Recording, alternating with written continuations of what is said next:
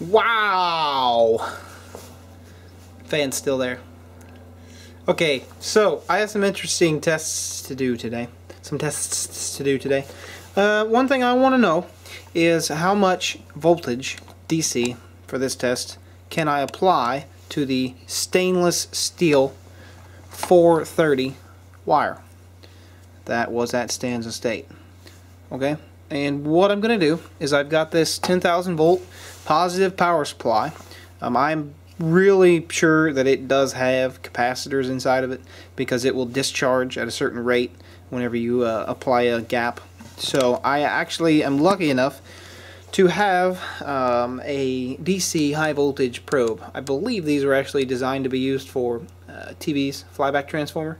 Blaine has sent me one, and I'm going to use it to show what voltages I can apply to it. I've already tried 1,000 volts. At work we have a Megger, and I took the Megger and I tried to apply it across the insulation.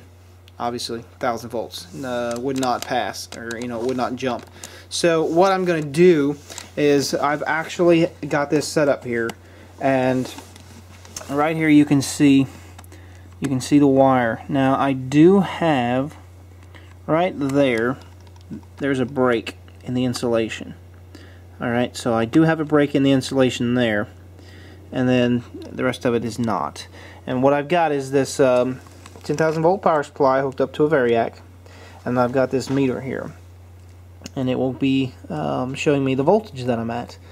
This doesn't really work very well at a low voltage, so it jumps automatically up to like 2,000 volts real quick, but I already know 1,000 volts will not break the insulation. So the reason I'm doing this test is to know what voltage this will handle. Yeah, so that'll be kind of cool. So I thought I'd do this, record it, film it, and show you guys, because this stainless steel wire is something very unique, and I'm going to attempt to show everyone all the data they would like to know on this. Really quickly, I will tell you, I've taken about 4 different fluke meters. 1 foot of this is between 16.4 well, really it's 16.4 ohms per foot.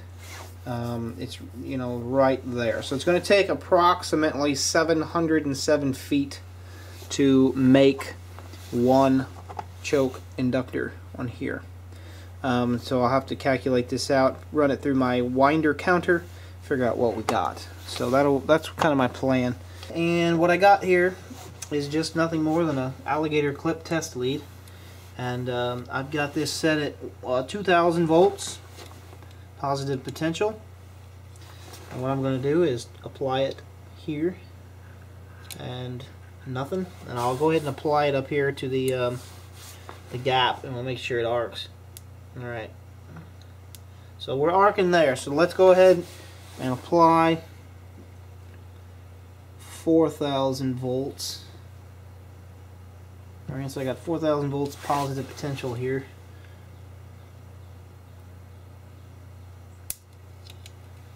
Alright, so we definitely arced at 4,000. Now we're not, there it goes. Alright, so once I break the insulation, let's just hold it next to it. Alright, if I hold it next to it, nothing. If I move there, if I move towards where I already broke the insulation, you can see it's, but if I move it somewhere else, we're good. Alright, so let's go up even more. So I need to remember where I break the insulation at. Let's go ahead and go to 6,000 volts. Oh yeah. So we're definitely arcing through 6,000 volts real easy. Now Stan did mention in his patents that the insulation should be 3,000 volts per mil, and at 3,000 volts we're just fine. So let's just go ahead and go up to 10 and just see how quickly this jumps through over here where I haven't touched it. See if I can capture this. Alright, you see the wire? Right there. I can actually get the wire to pull towards me from the high voltage. I don't know if you can see that, but it just pulls it right in towards it. I got it jumping.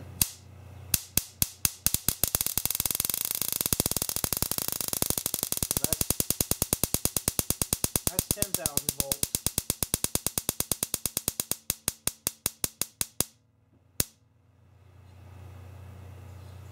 Okay. You can smell the insulation burning off. It's a pretty big. That's a pretty big gap. See if we can burn through the stainless.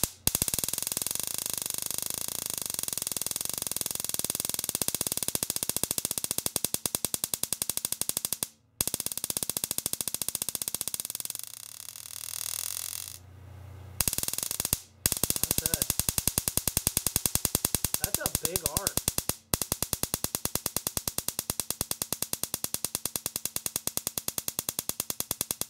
I'm gonna turn the lights off. That's pretty cool to watch.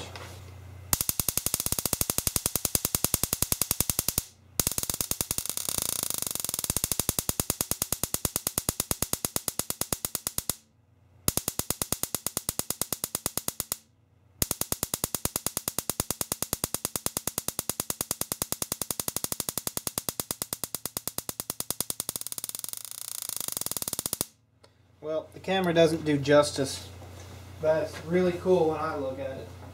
I've got my UV rated glasses on, so you don't have to worry about me burning my retinas. Alright, so the test on the wire is 6,000 volts too much. Let's bring it down to about 5, and we'll test in the spot I haven't hit yet. But it looks like 6. We were good with about 6. Yeah, it breaks through though, and some of this insulation might already be torn. So there you go. There's the test on the stainless steel wire. See there? I don't know if I'm in the, yeah, I guess I'm barely in the footage, but it's actually, see, it's not breaking through there. We're at about 4,000 volts, so.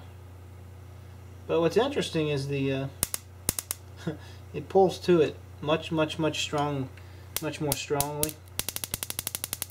because of the magnetic properties of it.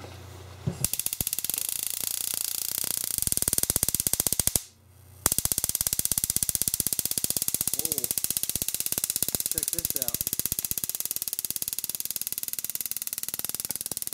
Let me get a better shot of this. That right there is glowing red hot. Burned off all the insulation. It's now starting to melt into my channel, into my things here. That's crazy.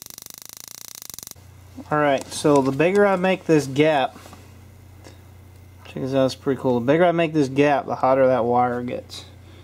Watch it.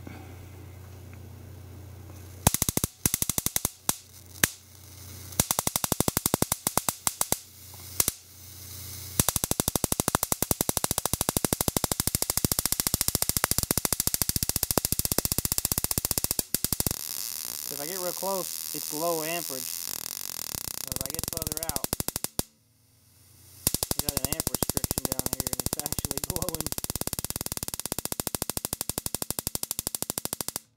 Oh, burned it off. It's done. Well, that was entertaining. Alright, well, it never fails that anytime you play with high voltage, you always end up doing something different than what you intended to do. At least that's my experience with high voltage. So, yeah, there's the test. Stainless steel Meyers 430 wire. And now we know the potential of voltage across. And again, this wire is magnetic. I got it melted into my... Oh man, melted right into it. That's too funny. Well, now I've got somehow to hang my pliers. Anyway, as far as elasticity, it's yeah, it breaks. Obviously, I've damaged the wire, but I'll pull on it and show you. You can break it. I measured it. Also, that really melted into. That's crazy. I've also measured this stuff, and it measures out to be right at 0.003 thousandths, and that's without coating. With coating, it's about 0.004 thousandths. So it's right at about 35 gauge, I believe. I posted all that information in the video. The last video I had the links in that video. I'll put them in this video as well. Go read them. It's all about the wire and type. So my next adventure, I'm actually going to be measuring this stuff out. Approximately 707 feet on each inductor choke. Now, one more thing before I forget. What is very interesting, and I just don't have any magnets around here. Oh, there's some. Okay, so let's see if I can get this. Alright, you probably see the wire. Might be hard to see. Might have to go high def on this one for anybody that can watch it. But it just sticks on there. Alright, so there's your magnet. Now, what was I going to mention here? Oh yes. One very interesting property of using wire that's magnetic in a particular system such as the VIC, and only using them for the inductors. Okay, so you have this transformer that has a steel core, but then you also have wire that is magnetically attracted. And so in order to cut down on amp, well, basically in order to create an amp restriction, you can use the collapsing magnetic field to restrict the amps in a standard inductor. Well, if you can actually apply a magnetism within the wire that you're using, you may even have twice as much or 3 times as much amp restriction as if you were using normal copper wire. I don't know how true that is, but it's something that I've been thinking about, and it's something that makes perfect sense. If you can apply this to what you're trying to do, which is what Stan did by using a special type of wire, high resistivity, and he also labels this particular wire as resistive wire. Everything else he mentions, magnet wire. This is resistive wire. So, some interesting properties. Alright, this is Russ with rwgresearch.com. Check it out. And this has been an adventure with the original Stan Meyers Estate stainless steel wire. I might do some more tests. I believe Slade Outlaw, which has posted a video of this wire wrapped on a core, and he's using a compass and checking it magnetically. He's also got some, so check out that test. I'll find the video and link it in the description. Pretty interesting. So thanks, Slade, for the link. Also for the gentleman who owns some of this wire, who has some of it. He never really contacted me back. He did once, and that was it. Don't really know what that's about, but nonetheless, thanks for telling me about it, and I did see your video quite some time ago about it. I think I even commented on it. Peace and love to you all. Have a good day. See ya. Hi guys. One more thing I'd like to add about this stainless steel wire. It does not solder. The data sheet that I found about this particular type of wire, it states that it is solderable, but that might be some sort of a silver solder or brazing. I am using a very, very hot, this temperature gets much, much hotter than a standard soldering iron. This is a little butane soldering iron. It gets much, much, much hotter, and I still couldn't get it to solder.